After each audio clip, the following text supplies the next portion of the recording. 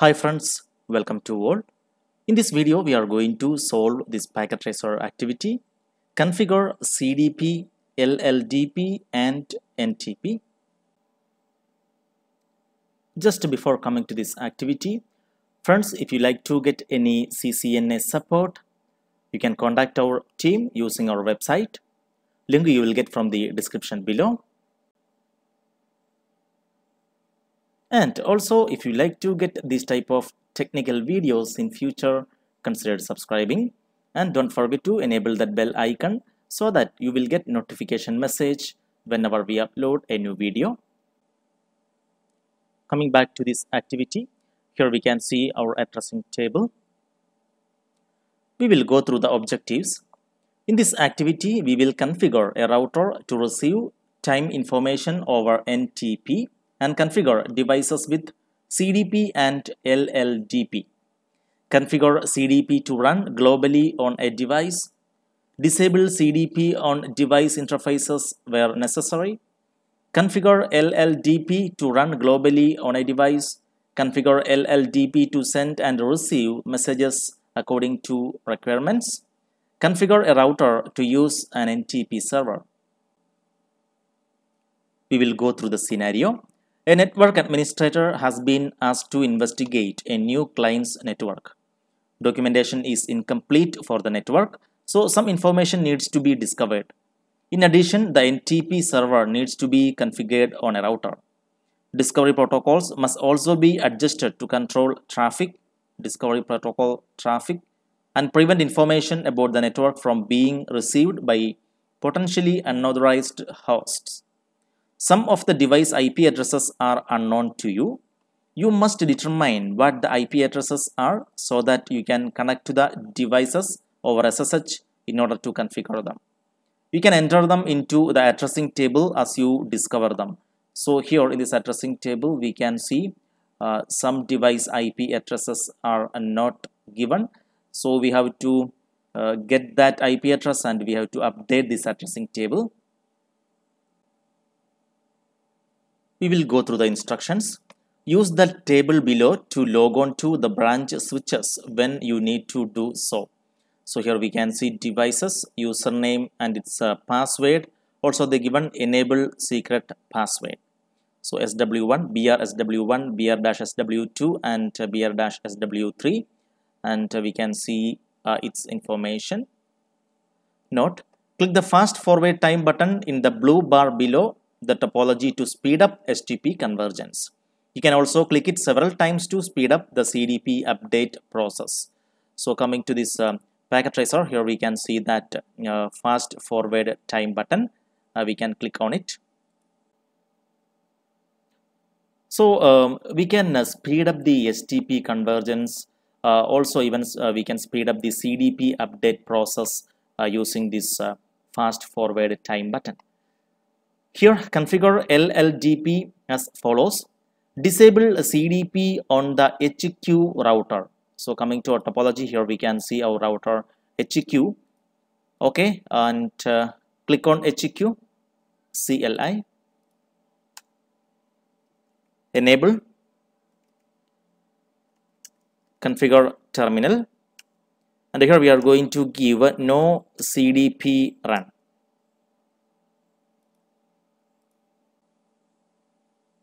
Next is enable LLDP globally on HQ. Okay, coming back to HQ again, and here we will run LLDP. LLDP run. Then on HQ, configure the links to the switches to only receive LLDP messages. So here we have to go to these interfaces where these switches are connected, and we should not allow to transmit. We must allow only to receive LLDP messages. And here we can see this HQ-SW1 is connected to this interface G0/0/0, and this switch HQ-SW-2 it is connected to G0/0/1. Again we will go to HQ and we will go to these interfaces. First of all, let me go to interface G0/0/0 And here we will give a no LLDP transmit, but we have to receive LLDP receive. Also we will go to the interface G0/0/1, no LLDP transmit, LLDP receive.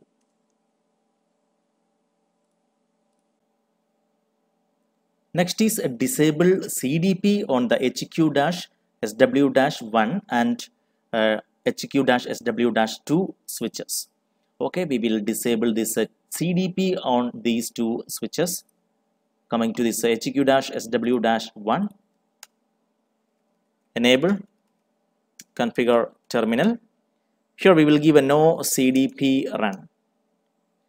Also we will go to this switch, enable, configure terminal, no CDP run. Next is enable LLDP on the HQ-SW-1 and HQ-SW-2 switches. Okay, we will enable LLDP. Here we have to give LLDP run, and in this switch also LLDP run. On the HQ-SW-1 and HQ-SW-2 switches, configure the links to the HQ router to only send, not receive LLDP messages. Okay, and here we can see the interface G0/1 is connecting to this router. In this switch, interface G0/1. Okay, so first of all we will do it in this switch. We will go to that interface G0/1, and here we will give a no LLDP receive. Coming to this switch, go to that interface G0/1, no LLDP receive. Disable LLDP completely on the HQ-SW-1 and HQ-SW-2 access ports that are in use. So coming to our topology, here we can see the access port in this switch, that is FA0/24, which is connected to NTP server, and in this switch HQ-SW-2 port is FA0/1, which is connected to PC1. Okay, perfect. So here we will disable both receive and transmit. First of all, coming to this switch, exit, then go to interface FA0/24, and here we will give a no LLDP receive, also no LLDP transmit. Next we will go to this switch. Interface is fast Ethernet 0/1. We have to go to that interface, exit interface FA0/1, no LLDP receive, no LLDP transmit. Sorry, no LLDP transmit. Next is configure CDP as follows. Activate CDP on the branch router. So coming to topology, here we can see our branch router. We will go to this branch router, enable, configure terminal, and here we will enable CDP run. Next is connect to switch BR-SW1 over SSH. Okay, you will not be able to open a CLI window by clicking the branch switches. That's fine. So we have to access this BR-SW-1 using SSH.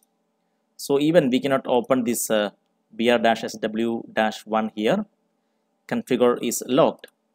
Okay, we will access this switch using SSH. But here, what is the IP address of this switch BR-SW-1? With IP address, we can access this switch. So here, coming to this addressing table, we can see this BR-SW-1 IP address is not specified here. So we have to get the IP address of this switch. Okay, and here we enabled CDP in this router branch. We will go to branch and we will use show command, exit, and here we will give a show CDP space, then we'll put a question mark. We will use neighbors, okay, and here we can see the details. We have this device ID BR-SW-1 and it's a switch 2960 series, but here we cannot see the IP address, so we will give one more show command here, show CDP neighbors detail, and here we can see the details, device ID BR-SW-1, and here we can see the IP address of this switch 192.168.4.250. We can copy this IP address. Even we can SSH from this branch itself, and just to make sure that you update this IP address in this addressing table here for this switch BR-SW-1. We will try to access that switch from this branch, or even we can access from any of these PCs. So let me give a SSH space. We'll check the format. We will give SSH and then enter. Okay, it says incomplete. SSH, I'll put a question mark, and here we can see we have to give a -L, login using this username, -L, and we have to give the username. We can get that from here. BR-SW-1 username is admin. It's admin. Then we have to specify the target IP address, the IP address of this switch BR-SW-1. We already copied it. We got that from this show command, show CDP neighbors details. Then press enter. We have to give the password. Here is the password. I will copy that and paste here. Press enter. So now we are in BR-SW-1. Enable, and we have to give a secret password. Okay, now we are in a privileged exit mode. But here in the instruction, they did not specify anything to do with this switch BR-SW-1. Just they mentioned to log into this switch using SSH. Now connect to switches BR-SW-2 and BR-SW-3 over SSH. Okay, we have to connect these two switches one by one using SSH. Configure the access ports that are in use to not send CDP messages out of the ports. So we have to get its IP address to access these switches. And here in this addressing table, we can see they did not specify the IP address for these two switches also, BR-SW-2 and 3. So we have to get its IP address. Here we will use that show CDP neighbor command to get the details of these switches. We will give a show CDP neighbors, and here we can see the details, BR-SW-2 and BR-SW-3. Okay, they are switches, but here we cannot see its IP address. We will give this command, show CDP neighbors detail, and we will get their IP address. Here we can see BR-SW-2. Let me copy this device name, and here I will give that. Here I already given the IP address of this switch. Now we will give the IP address of this second switch. Here is that. Copy and paste here. we have to update in the addressing table. These addresses we have to update in the addressing table. Perfect. And here we can see BR-SW-3 and its IP address. Okay.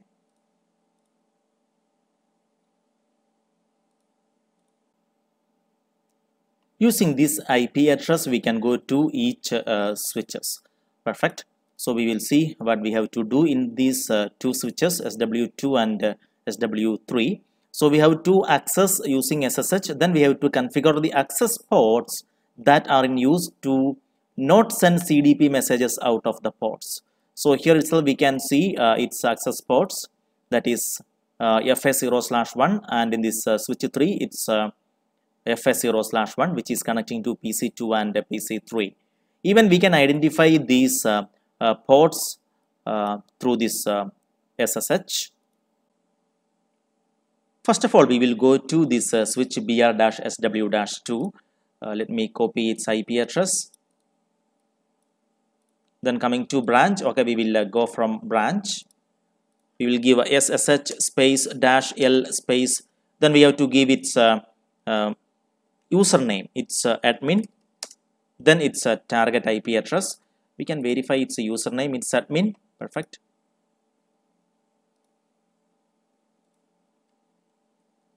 We'll give in a small letter. Yeah. Then we have to give its password. I will copy from here.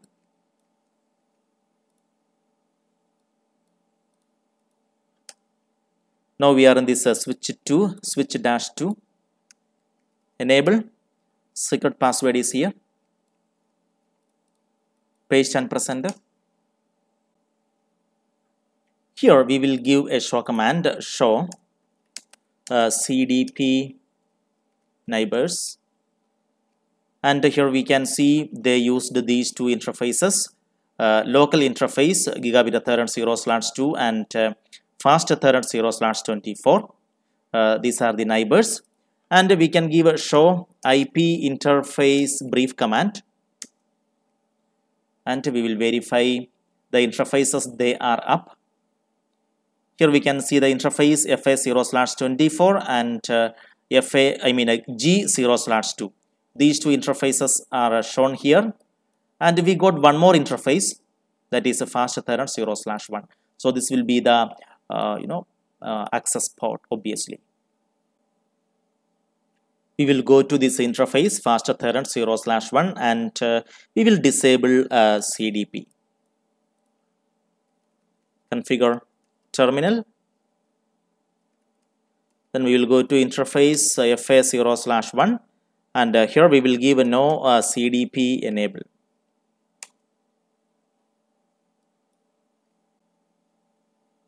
Next we will go to this switch BR-SW-3. We will copy its IP address. Okay, and here we will give that, give ent SSH space -L space username is admin, then the target IP address, the IP address of that switch. Then we have to give its password. It's here. Copy and paste here, then press enter. Enable, and we can see now we are in this switch BR-SW-3. Here is the enable secret password. Perfect. Here we will give a show CDP neighbors command, and we can see FA0/24 and G0/1 are the local interfaces in this switch. Now we will give a show IP interface brief command so that we can identify its access port. Here we can see fast Ethernet 0/24 and G0/1, they are up. Then here we can see fast Ethernet 0/1. This port will be the access port. So we have to go to this port and we have to disable CDP. Configure terminal. We will go to that interface FA0/1 and here we will give No CDP enable.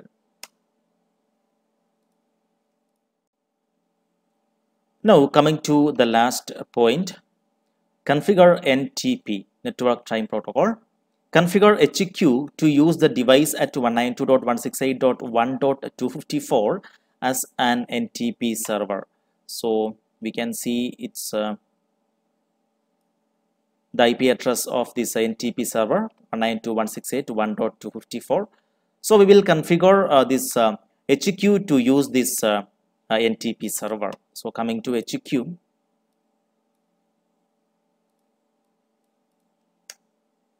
enable, configure terminal. Then we will set this NTP server here. We have to give a NTP server IP address. Just I will copy this address. The IP address of this NTP server. Press enter.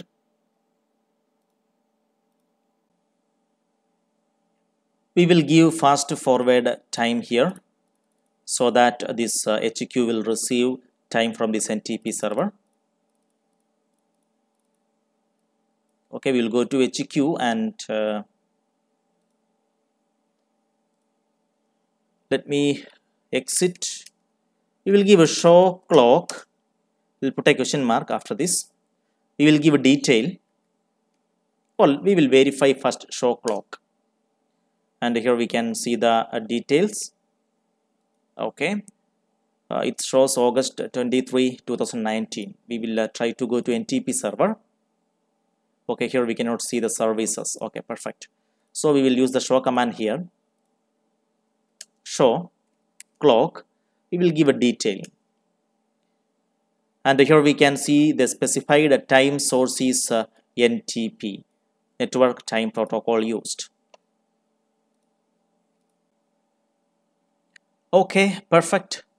That's all in this packet tracer activity, that is configure CDP, LLDP and NTP. Now dear friends, if you have any doubt or any suggestions regarding this packet tracer activity, please comment below, or even you can reach our team using our website. Link you will get from the description below. And if you like our video, give a thumb and share with all your friends. Stay tuned and we will meet again with the next video. Thank you.